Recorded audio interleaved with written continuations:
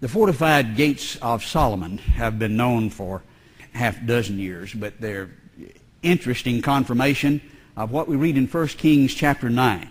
This is the account of the forced labor which King Solomon levied to build the house of the Lord, his own house, the Milo. This is at Jerusalem. And then also he built at Hazor and Megiddo and Gezer. Well, of course, Solomon is this fictitious creature like Zeus that the real scholars don't believe in. But what did he do at Hazor and Megiddo and Gezer? Well, you go there and you find these strange-looking gates that guard the city. Very difficult to break through these gates into the city with this kind of fortification.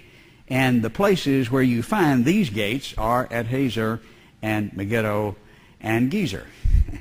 And the pottery that we find associated with the gates is from the time of Solomon.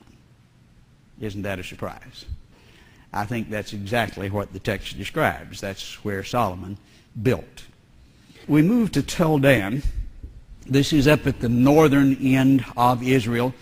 We can see Mount Hermon in the background.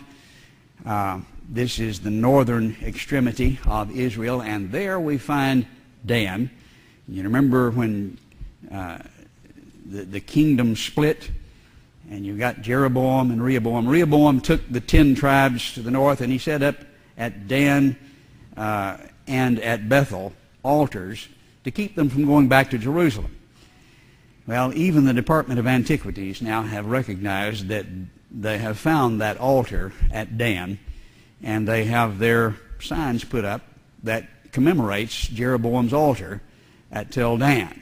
This is a picture of that restored. The metal part has been restored, but they have found with the utensils clear indications that that's what that is. This is Dr. Clifford Wilson, who was head of excavations at Gezer for a number of years, a very strong believer in the Word of God.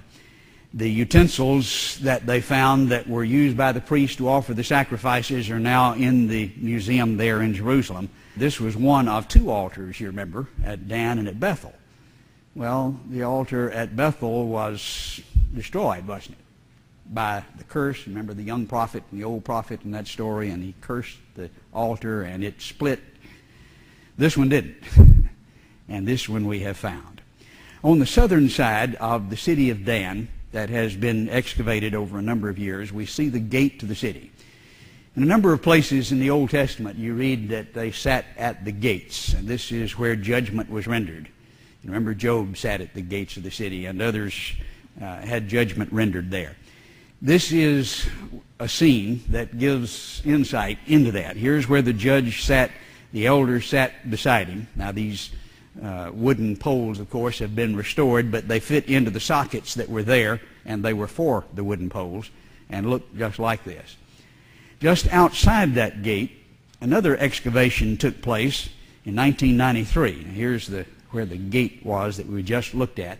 Just outside, an inscription that formed a stele. This is an upright stone with writing on it commemorating some historical event, typically, was found in 1993 by an official Providence dig. One of the objections the archaeological people make if you find something that they don't like, well, it's not a Providence dig. It wasn't under the authority of the Department of Antiquities.